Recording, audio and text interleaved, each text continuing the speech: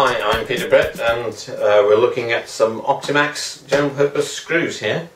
I've used them for a while now, and these are actually really good general purpose screws. They're hard, they're strong, they're very easy to drive, incredibly sharp tips, which I'd like to show you on the camera, but actually I can't get close enough on the zoom.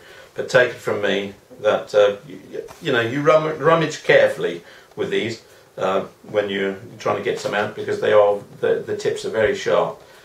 From the point of view of the end user, what you want in a box of screws is not only for them to be usable, but for you to be able to recognise them easily when you're looking for them in your local builder's merchant. So something like this, where it gives you chapter and verse on the head, what type of head, what size, what gauge, all of that comes in very handy. Second thing is, you want it really the box to be able to be opened and closed easily. This one does just that. You can sort of ramp them and you can pull them out as you need. But more to the point, at the end of the day, you can close them back up again, and you won't find them all spilled around in your toolbox the next morning.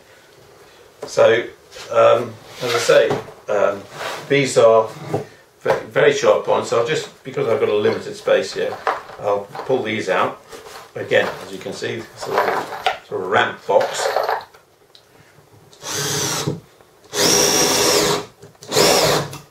As you can see, that's driven all the way to the tabletop. Which just goes to show that they're very eager. They've got a self-cutting countersink there, so they really cut into the timber nicely. It's possible to get a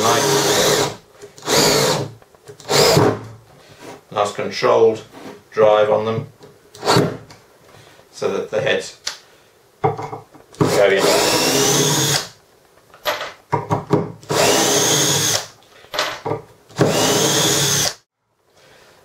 These are so smooth driving that the impact only really kicks in it towards the end. And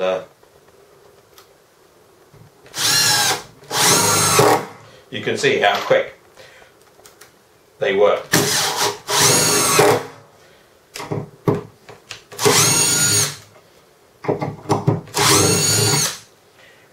So, for good general purpose screws with this very sharp point, where the clearance is very quick, very nice, tight, and corrugated thread, which you can see some on the bigger ones. Oops. But you might be able to see, yeah, on there you've got sort of double thread, corrugated thread that cuts its way through. Very clear too there that you've got the nice dome head with or sort of countersunk head with self-cutting countersink.